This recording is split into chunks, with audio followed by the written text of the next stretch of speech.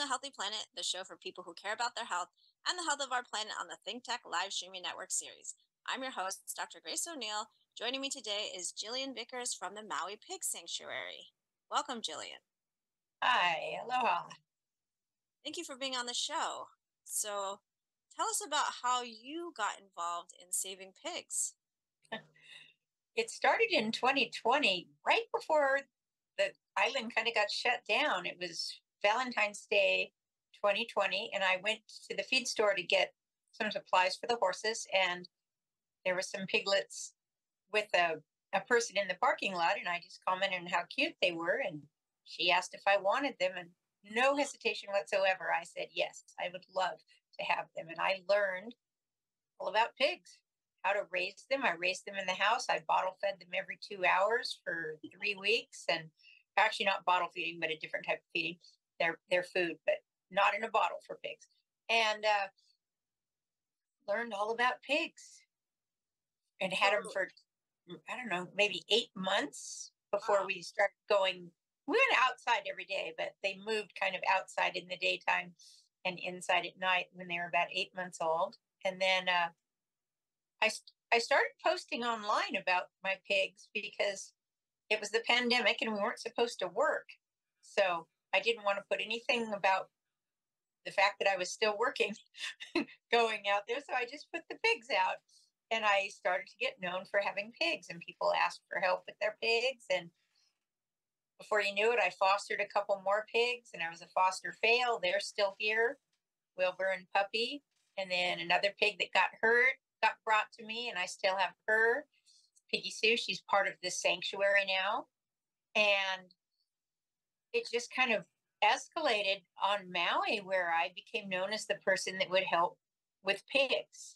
And then I met a few other people that were interested in that. And that's how it began. And then what really started it off was a pig farmer was going out of business. And his daughter gave me a call and had a pet pig called Noodle. And she wanted to know if we would take Noodle. And he was going to sell off the rest of the pigs and leave the island. And I said, well, let me come over and see Noodle. And I got introduced to him, as well as about 20 other pigs that were production pigs being raised for meat. And I met these girls and all their little babies and the situation they were living in. And I looked into their eyes and just promised them I would make that better. And I left that day in a good relationship with the farmer, saying, yes, I would take Noodle and one other pig. But personally, I couldn't just take the 2 pigs out of that situation. I knew these pigs were being raised for meat, and I didn't want that to be their fate. So we put it out there to several people on Maui that we would like to form a sanctuary. And the company Mahi Pono stepped up.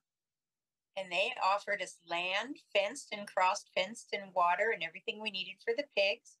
And we built a sanctuary down at Mahi Pono. And we did a GoFundMe to get all the pigs from the farmer. And that began the Maui Pig Sanctuary. Wow. And so we got 20 female full-size farm pigs from that situation. And that's how it started. We still have all of them. They're all in great health. They are retired. Not rescued, they're retired out in a big, beautiful pasture with all the water they need and ponds and homes. And they live separate from the facility up at my place, where we have another 20 pigs that have come in over the years, just a couple pigs here and there, until we now have, I think we have 23 up here. And we have 16 that live permanently at Mahi Pono, and then the 38 fire pigs that we have also are there. We've adopted out 5 of those so far, and 4 more leave on Thursday that are the fire ones. But yeah, that's how it started. So and that was in 2021. Tell us about how the company that stepped up, how did they have that land? What does the company, I've never heard of the company. So Mahi Pono is the largest landowner on the island of Maui, I believe now. They bought HC&S and all the sugarcane land when that company went out of business. So you might want to check on that, and you could I got permission to use their name from the CEO before I brought this Mm-hmm. up too. I would do some research on Mahi Pono. They're a big ag company here on Maui. They're not Maui owned, I believe. They're a bit controversial.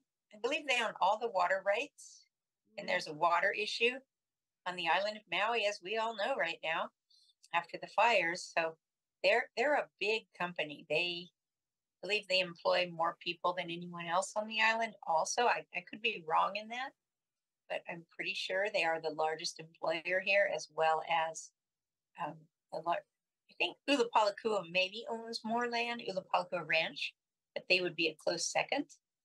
Yeah, and they grow everything here now. Wow. So what inspired them to step up for the pigs? Was there somebody in the company that was interested in pigs, or? Um, I would say that I know the CEO's daughter had once been in 4-H. Mhm. And when she found out that she was going to have to surrender her animal and sell it for meat, that didn't sit well with her. And so she dropped out of 4-H and was looking for something else to do. And she found horseback riding, and I have a horseback riding school. And Oh, so I think she may have mentioned to her dad, hey, we want to save the pigs. And she was just a young girl at that time. So that is probably how that came about. well, that's wonderful. However it came about, that's wonderful. Yeah, I'm thinking that she asked Daddy to help, and Uh-huh. it's been fantastic. They've been there for 2 years now. I have nothing but wonderful things to say about that company, and they've just stepped up for these pigs. They're possibly giving us another chunk of land a little closer to my place up country, and they've just been really wonderful. And the Yeah. community has stepped up a lot. And it's challenging to have a pig sanctuary on Maui because we have a lot of feral pigs here and a lot of people that hunt. So Yeah. Yes. I'm the opposite end of the spectrum, and I try to ride a very apolitical line on that and just help when we can help and not make anybody wrong and just do what we need to do to save as many as we can. So, I mean, I heard something about because I had somebody I knew at work that had a pig, which ran away from a slaughter farm, and then she just raised the pig from when the pig was tiny, tiny. The pig's like 1,000 pounds now, but she said that there's no laws protecting pigs. That if the pig was in your property and someone shot it, it would be okay for them to shoot it, even if it's on your property. Is that true, or what? I'm not sure about that. Mhm. I will be willing to say that there is limited laws protecting pigs, but I don't think anybody could come onto your property and shoot one of your animals. I would think that that would just be common sense in the law, but I haven't researched that, so I can't give an Mhm. honest, a truthful answer because I just don't know. Yeah. Um, they don't have a great reputation in the community, although they're the smartest, gentlest, most compassionate, loving animals I've ever met. I didn't know that in 2020 until raising them. But they are incredible, absolutely incredible animals. And it's just a crime way that they are treated Yeah. in our society with factory farming and everything. And I'm not going to get into that someday. Right now, our goal is just to educate people on how wonderful they are and how to take care of them as friends, not food. And for our sanctuary, our mission is to, it wasn't originally, but as we got into it, we realized there's a big lack of vet care available for the pigs. Absolutely. Yeah, modern vet care. They Hmm. they don't understand how to treat them as dogs and cats are treated. And so for instance, we can't get the large pigs, female pigs spayed on Maui. There's no one that will do that. No vets that will do that at this time. They're too big. They don't have the facility for it. Pigs tend to have a hard time with anesthesia. So we don't have any veterinarians here that will perform that operation, which is very important for their longevity, uh, is to spay the female pigs. So we've got a couple vets who will do it under 100 pounds, and all of our females that we got that were under 100 pounds are spayed, or the babies that we have will be spayed. and then everything we have is neutered. So yeah, but so our goal now is to create a pig vet care clinic here on Maui to help people out with their pigs. And the vets we use are good vets. They just don't have the experience or the facility to do the operations to bring it up to the top level of animal care. So the people who have pigs on Maui that you're helping, they are just pet pigs that the people have? Most of the pigs that I'm referring to are feral pigs that were caught as babies, Mm. or slaughter pigs that are now pets. I've got one pig, and I believe there's a picture of her there that we found on the side of the road on March 22nd. And she gave birth on May 15th. And she is a smaller Kuni Kuni potbelly cross. And she would be more considered a pet by these arbitrary standards that are out there, dividing pigs into pets as slaughter pigs or pet pigs. And that we hope to change that standard as well. And we're setting a precedent with this flight on Thursday, I must say. And Tell us about the flight on Thursday. Where are these the flight pigs? on Thursday is pretty special. It's, as you know, we rescued 38 pigs from Lahaina after the fires, and we were called by hundreds of people to help those pigs out. Their whole area was burned, and the ground was horrible. Their owners lost their home and their jobs and their cars, and were not able to continue taking care of them. So we and the Humane Society was not able to help with that, nor did they contribute any funding for it. We were kind of like the people that would do it. And there was so much going on over here at that time with people that lost their homes and just so much. I know you're probably aware of what was going on in the fire here with the lack of communication between different sections of the island. And we were without power for 5 days. It was absolutely the worst thing I've ever lived through. And I'm 60 years old. And we had both of our sanctuaries were under evacuation notice. So we couldn't even get to Lahaina until the 14th, I believe, is the first time we went over. And we couldn't get the pigs out until August 22nd. And the fire was on the 8th.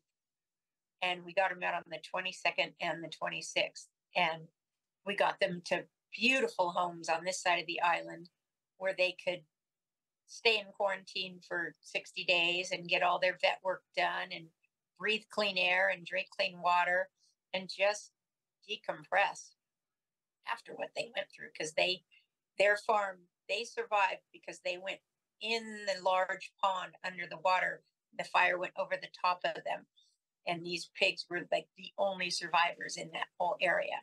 So it was crazy. That's why there's so many people calling us going, help those poor pigs. So it's piglets. Were they pigs? Were they? They were raised for production by a very, very nice Samoan man and his wife who were raising them as part of their culture. And when they realized after this fire that they just couldn't take care of them, and in order for us to step in, we had to have the pigs signed over as friends, not food, to the sanctuary for a lifetime, that they would live for a lifetime now.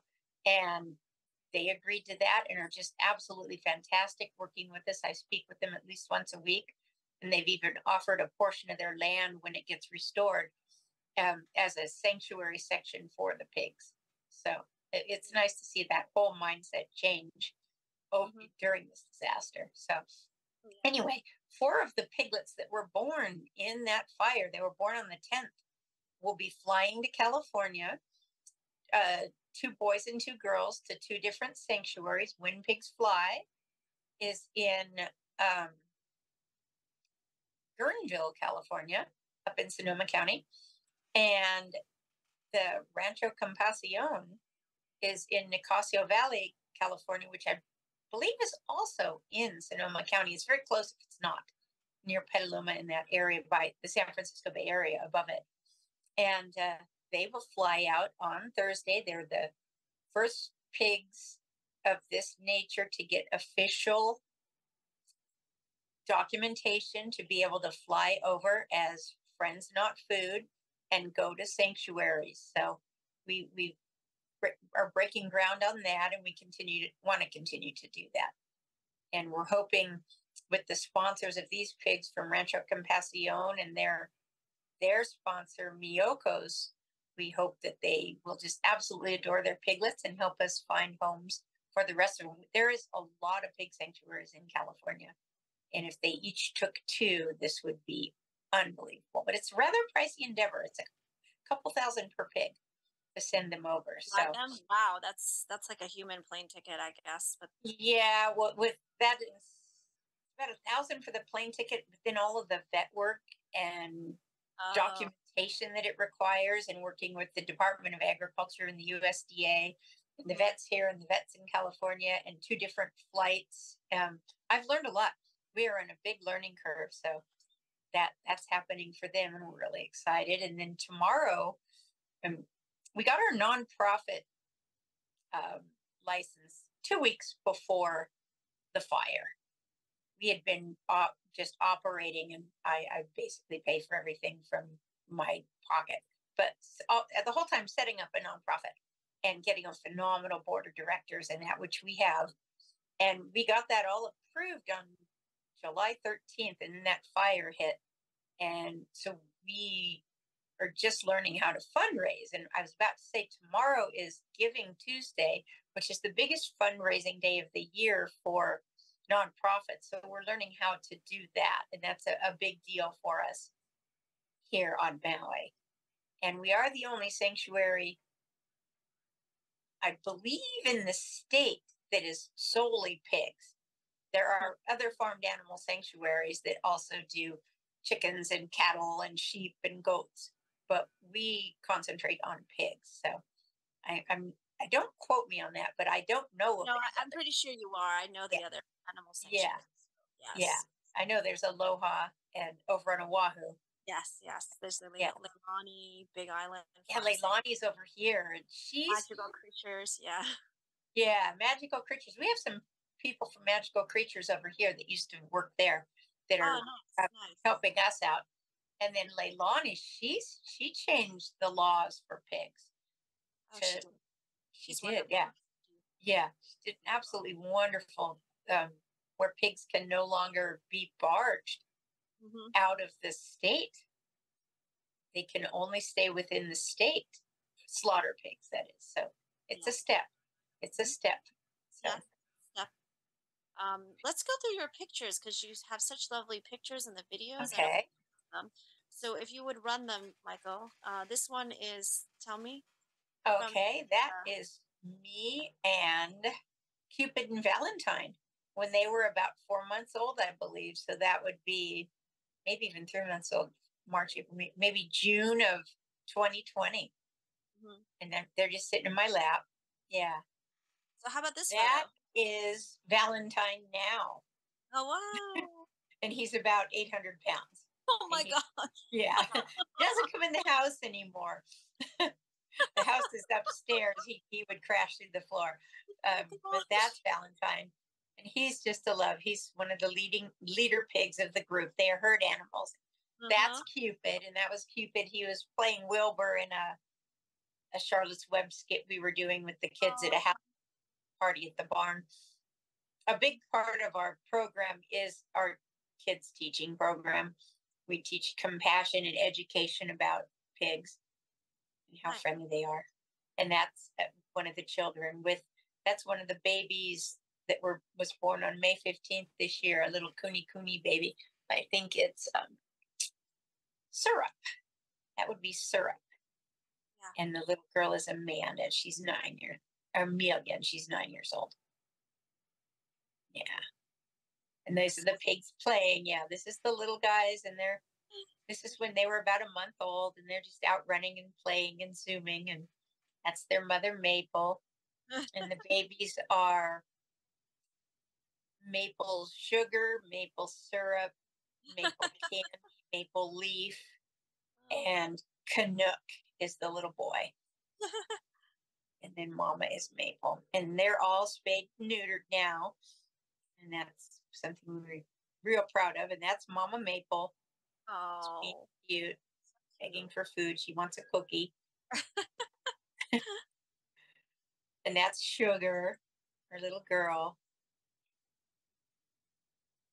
And this is Charlotte. Charlotte is the first pig that came with Noodle out of the pigs that were raised for food farm.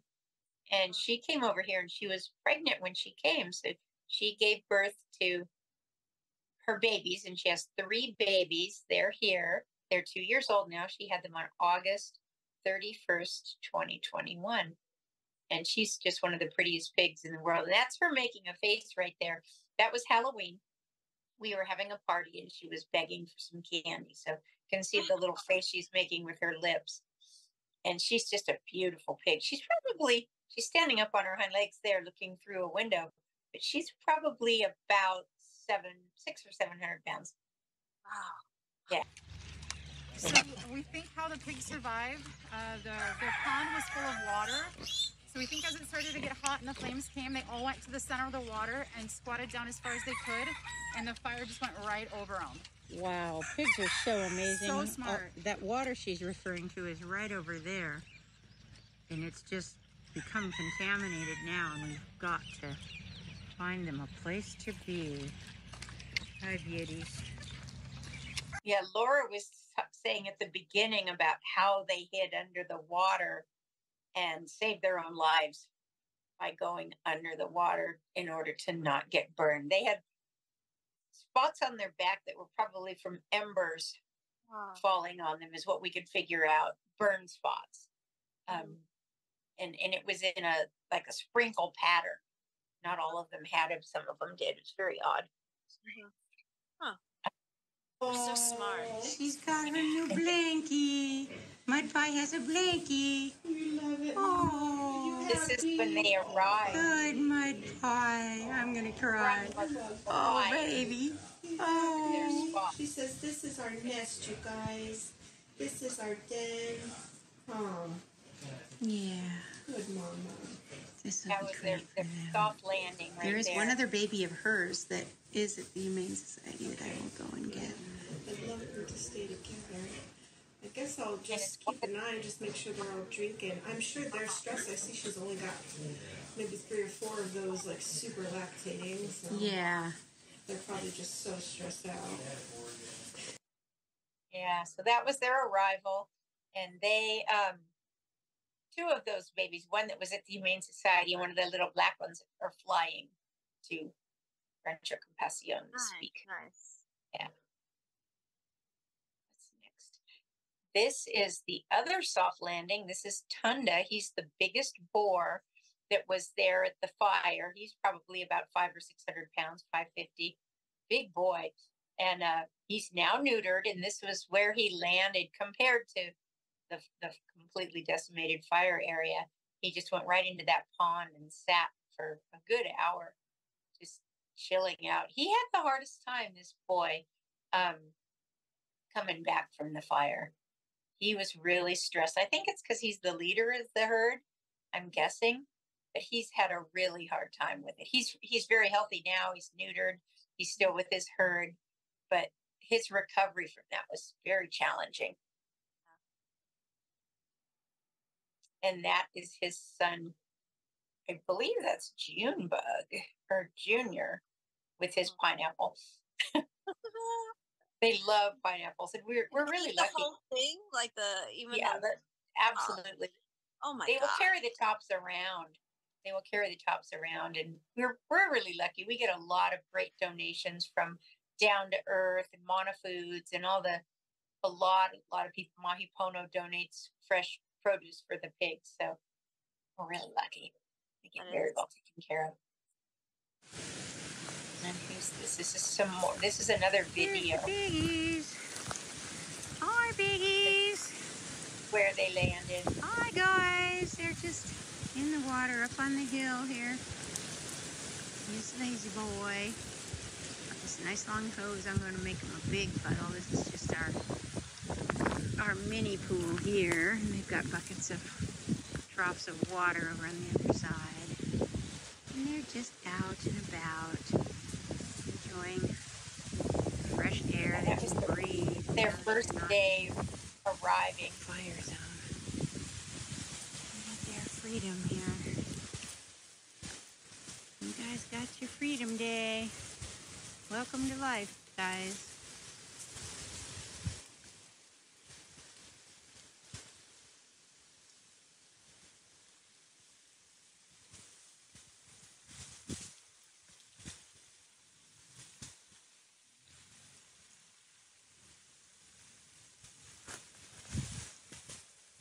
Who's coming? Someone's coming. Who's that? Who's that coming over? Talkative soul. Hello. Hello. I see you through the bushes. Oh, here comes Cinnamon. I think we're all going to get together over here. Yay, finding each other.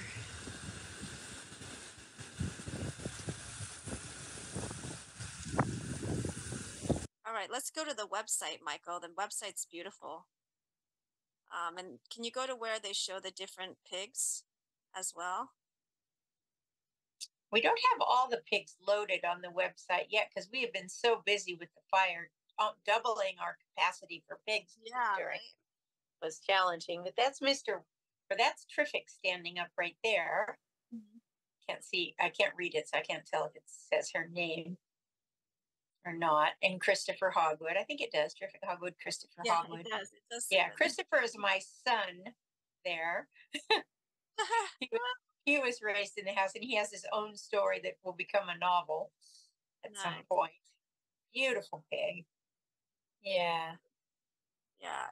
If there's one thing you'd like to, if people want to help out, or if there's anything that they could do, obviously donate. Is there like a button where they can donate on the website? There is a button on the website, and tomorrow, like I said, is Giving Tuesday. I don't know when this will air, but we constantly will be running some sort of a fundraiser through our Facebook and Instagram. I believe tomorrow they'll set up a GoFundMe. It's out of my area of expertise, but we've got one of the board of directors doing that. And we're doing something called Patreon, where those are monthly donors, and you can also sponsor a pig or come out and volunteer and meet all the pigs and enjoy the just cuddling them and socializing them and making them ready to go to their forever homes, learning about them. Yeah, there's all sorts of ways to help. Right now, financial is very useful because we did take on so many extras, and we're doing the When Pigs Fly campaign. So that's always helpful. And we hope to turn this into an absolutely fantastic sanctuary in perpetuity, where it'll be here forever on Maui. And that's what we're working on, is putting all the pieces in place for that. And that's just going really well. The past couple of years have been amazing. How many people have stepped up to this? It's just, it's wonderful. It's crazy for me because my lifetime has been something completely different, and to step into nonprofit and for pigs is a brand new adventure that I'm thoroughly embracing and just loving. And yeah, go ahead. Wonderful. No, go ahead. No. So, we're out of time. I wish we had more time to talk to you, but maybe we'll have you back on the show. We have to wrap it up now. I'm Dr. Okay. This is Healthy Planet on the Think Tech Live Streaming Network series. We've been talking with Jillian Vickers from the Maui Pig Sanctuary. Thanks to Michael, our broadcast engineer, and the rest of the crew at Think Tech for hosting our show. And thanks to you, our listeners, for listening. I'll see you in 2024 for more of Healthy Planet on Think Tech, the show for people who care about their health and the health of our planet. My guest will be Cindy Teixeira from Hawaii Animal Kuleana Alliance. If you have any ideas for the show or questions from my future guests, please contact me at healthyplanetthinktech@gmail.com. Check out my website at graceinhawaii.com or Instagram at gracefuliving365 for more information on my guests, my future guests, and future projects. I'm Dr. Grace O'Neil. Aloha, everyone.